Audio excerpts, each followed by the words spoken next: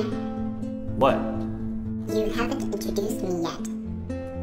Will you shut up? No. I mean, yes. Hi everyone, my name is Sam, and welcome to another episode of our 3D printing tutorials. In this episode, we will introduce our Tinkerine printers. Students in project courses can gain access to the Tinkerine 3D printers by asking their TA for a token, like this, and use it at McLeod 315 to access the Tinkerine printers. For jobs longer than 3 hours, students need to submit an online request and we will print it for you. For other ECE-sponsored projects, which include the faculty, graduate students, and some student teams, you need to submit an online request to access the printers. For all other purposes, email 3d@ece.ubc.ca.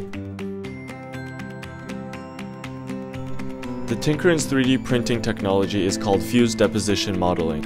It uses a thermoplastic filament, which melts when being heated, and then it is extruded layer by layer to build a 3D object. The filament is the print material, and it is located at the back of the printer. The bed is the platform where the part will be printed on. The nozzle extrudes the melted filament, and it can reach a temperature above 200 degrees Celsius. The control panel consists of an LED screen and the dial, which monitors the setting and status of the printer.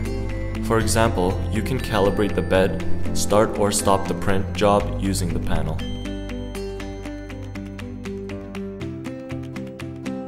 Before the print, there are 3 steps. Number 1. Make sure the bed is calibrated. If not, use the bed level wizard on the printer to calibrate it. Number 2. Set up the printer. Load filament by following the steps on the printer's wizard. Also, apply glue on the bed. Number 3. On your computer, use the Tinkerine software to select the print preferences, including the definition and density, and slice it into a G file. This file should be stored in a memory card and inserted in the printer.